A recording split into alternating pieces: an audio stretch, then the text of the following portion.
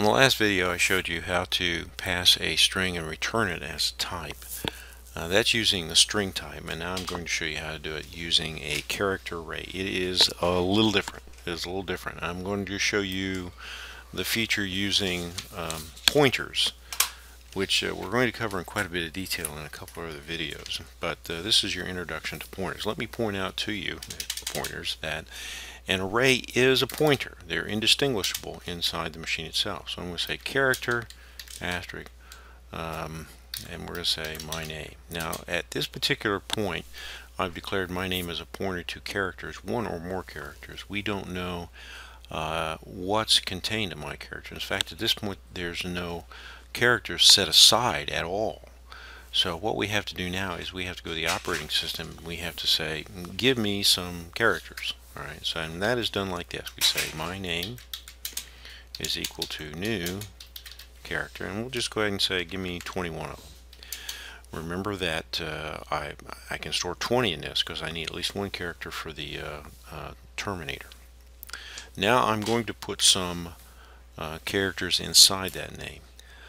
Because it's not a string library, we can't use the equal sign to do an assignment operation. We have to use the string copy. And what we're going to do here is we're going to say str copy, okay, and we're going to say into my name, okay. I could copy it from another character array, but I'm just going to put a literal in here, David A. Catros. Okay. String copy will take care of putting in the null terminator for us, okay, and we're going to print it out just to show you that it's there. Our original name is, and then we'll put, okay, my name and Dell. There we go. So that should do it. Now we're going to write the routine that actually changes that and returns it as a type, and it has to be a character array. Little tricky. We're going to show you. We're going to go up here and we're going to declare the prototype. We're going to say character, asterisk, it's returning a pointer, remember. Okay, return character array, and we're going to pass into it a character, C, character array. Again, you notice we're using the pointer, we're using the asterisk to say I'm passing in a pointer.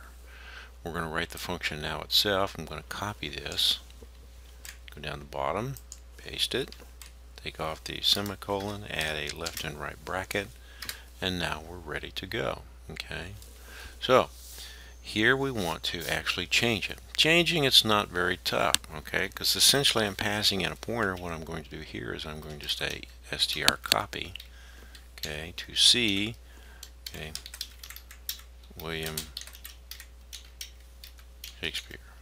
Probably spelled it wrong, don't care. Okay, return. Make sure that it is less than 21. I have done that, so it is.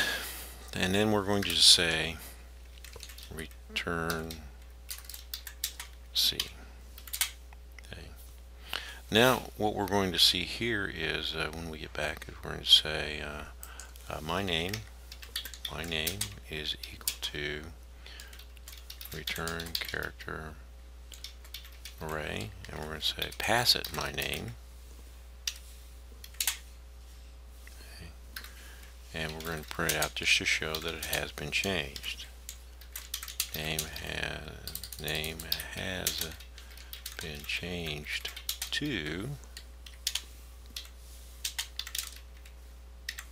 my name in Dell. Okay, let's save this.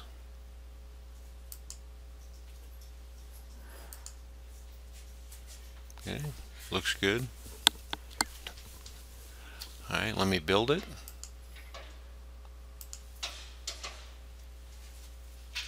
Alright, and let's run it and just show you that it does work. Okay, name's been changed to William Shakespeare. So this is how it's done. Keep in mind, this is a pointer. This is how we declare it. This is how we go out and get new space for it. This is the call to the routine itself, and the routine has to return a character pointer. Those are the important features. Practice this one a couple times. This one's a little tricky. and we'll go on to our next subject.